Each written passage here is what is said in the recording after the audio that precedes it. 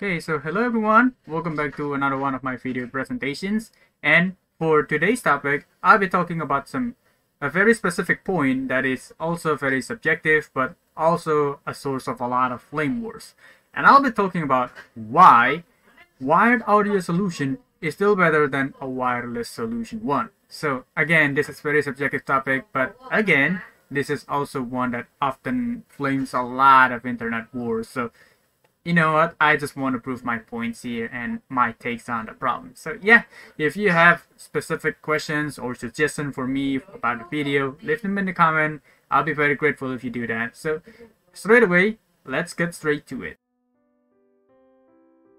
Alright, so before we begin, I'll line up the curve, detailing why this option is even a conflict to begin with. Wireless solution has always been the one barrier that people always try to break. We want our life to be free of wires, of tangling mess that is hard to uncurl off or having them accidentally cut or stepped on. And I get it. Especially nowadays, wireless products have been upgraded massively, especially for mobile audio solution. We have properly good build quality, introduction of various codecs to make the output sound better, much more reliable wireless connection option, and of course the support given by the various services themselves to, well, improve them. It's like the subsidization of our cellular network back in the day. Everyone wanted to help make it better, cheaper, and much more accessible. And so with that in mind, I'll tell you why it doesn't matter and why wired option will always be a choice despite the improvements made on them.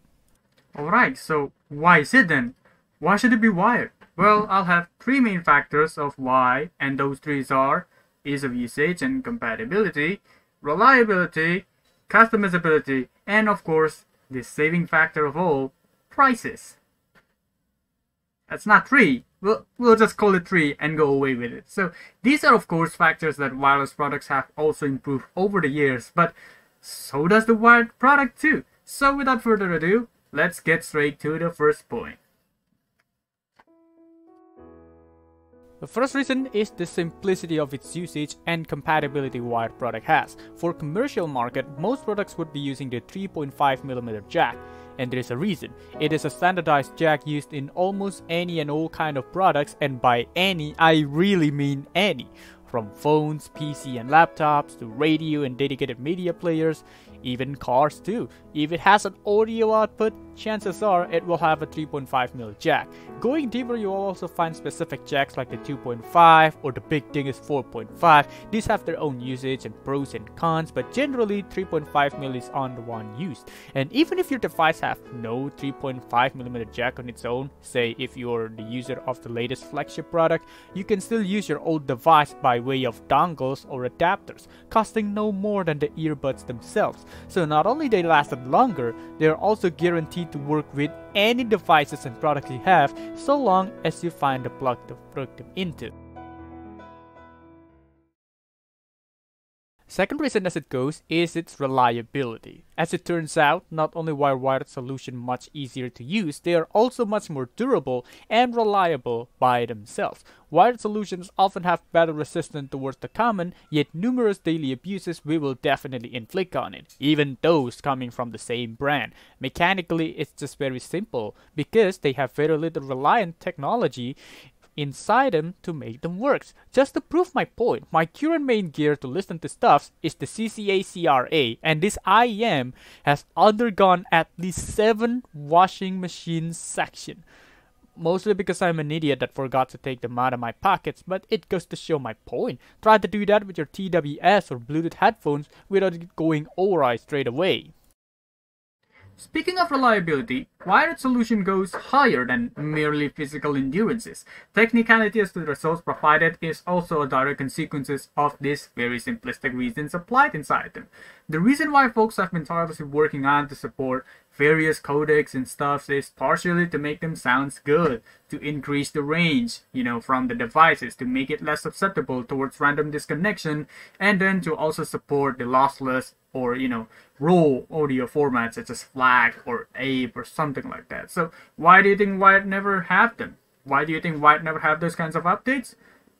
Because it didn't need them. So it transfers audio signals straight by the cables, hard signals as we call them, and the devices did not have to transfer to decipher them into the signals or turn them into audio first hand before the output. So this is why wired devices have no such problems as latency or delayed outputs, and why the microphone will always sound better than those of wireless one. I can't say for every single one of them, but I'm willing to say that even those roadside vendor brands such as Fegens or Robots or stuff like that, they will have a much more serviceable microphone than the wireless one, even those that cost quite high, but that is assuming you don't break them first. As the people around here say, you got what you pay for, right?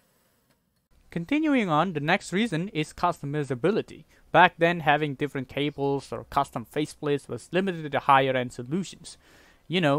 Solutions that is generally unreachable for folks simply wanting to listen to their music, but not anymore it ain't, folks. From simple, such as their earbuds and cables, to straight-up replacement for your faulty products for cheap, wired solutions often offers a lot of options for everyone to truly customize their products to make it their own. So let's just say your IEM got one dead sides. Don't throw them all away, just get the replacement unit for half its price and you're good to go. You want differently colored cable, starting from as low as 50,000. Earbud tips to increase isolation or one that fits better for you? They're there too. Whatever you imagine, they will be there, and I'm sure that will bring you in for some gosh darn pit of rabbit hole. And so, the most important factor, the one that convinced me to do this video in the first place? Well, we all know how it is. We all know it will go this way, but if you still want to know, it's just cheaper. Yeah, so of course it will go this way. So there are reasons why I don't have a lot of wireless products around the house, and that is because of its price tag. My one and only TWS that I dare say good are the Oremo Earbuds 3, which sells for around 300,000. My main contender for easy music listening every day, the CCA CRA, 1/3 of the price for that. With the same money, you can get 3 of these and they will last you a very long time. No worry about leaving it uncharged or losing the left side due to accidental drop or it not supporting the required codecs to make the best of your players.